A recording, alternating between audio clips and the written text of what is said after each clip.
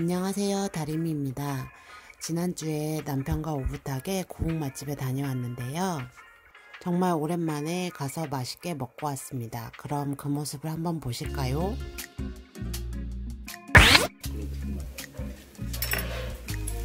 한 손으로는 카메라를 들고 있고 한 손으로는 숟가락과 젓가락이 엄청 바쁘게 움직였어요. 아, 맛있다. 최고다. 된장국이 정말 맛있더라고요. 반찬이 너무 많아서 어느 걸 먼저 먹어야 될지 고민이 많이 되었습니다. 이거 뼈를 다 빼주시는 거예요? 아니, 뼈 있어.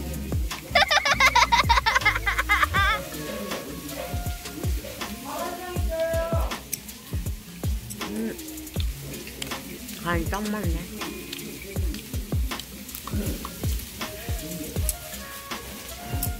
나 그거 있으면 여기다 달고 먹어. 그냥 먹어도 돼. 와, 할 필요가 없어. 편하겠다. 할 필요가 없어. 그럼 맨싸움에서 그냥 먹으면 돼. 다음에는 액션캠을 달고 먹어보도록 하겠습니다. 그러니까 그러면서 네가 이렇게 움직이면서 화면 흔들리잖아. 근데 그거 화면이 흔들릴 필요가 없지. 나는 이렇게 하고 내가 가는 방향으로 가고 있는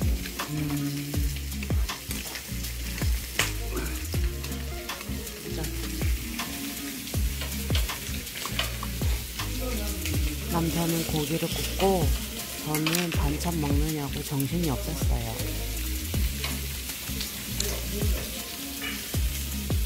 할머니나 엄마가 해준 그런 밥상 있잖아요. 그런 느낌이었어요.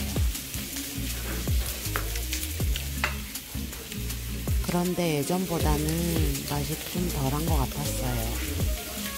요리를 못하는 제가 그렇게 판단할 건 아니지만요.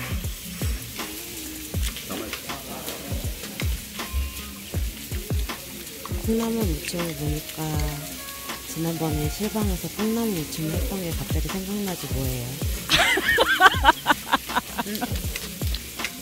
이거 오징어 볶음 아니야? 오징어. 남편이 분명히 오징어 무침이라고 했죠.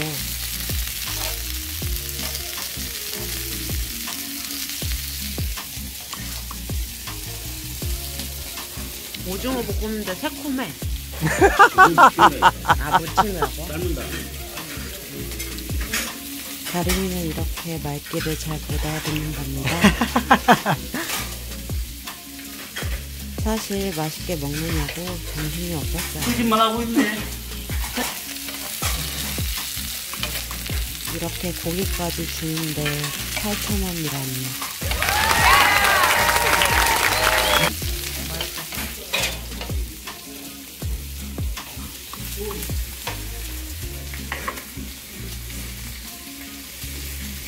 엑스트라.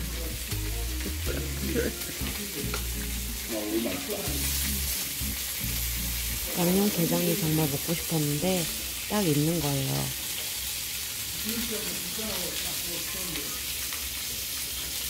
양념게장까지 맛있더라고요.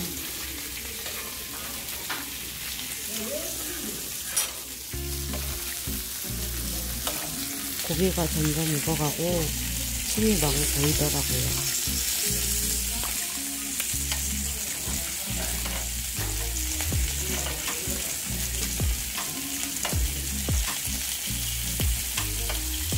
저희 남편은 고기를 워낙 좋아해서 고기를 구울 때마다 콧노래를 불러요.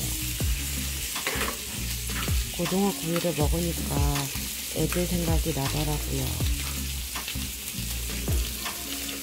남편이 거래처가 고흥에 있는데 가끔씩 따라갈 때가 있어요. 그래서 이렇게 맛있는 점심을 먹죠. 응? 왜?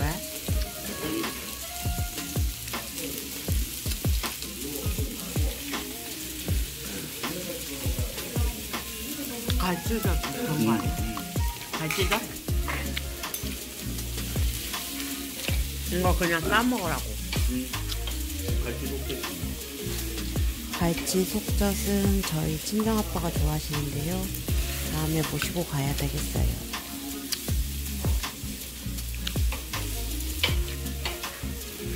여러분들한테 보여드리려고 반찬을 하나씩 찍어서 이렇게 찍었답니다. 마음은 와구와구 먹고 싶었죠.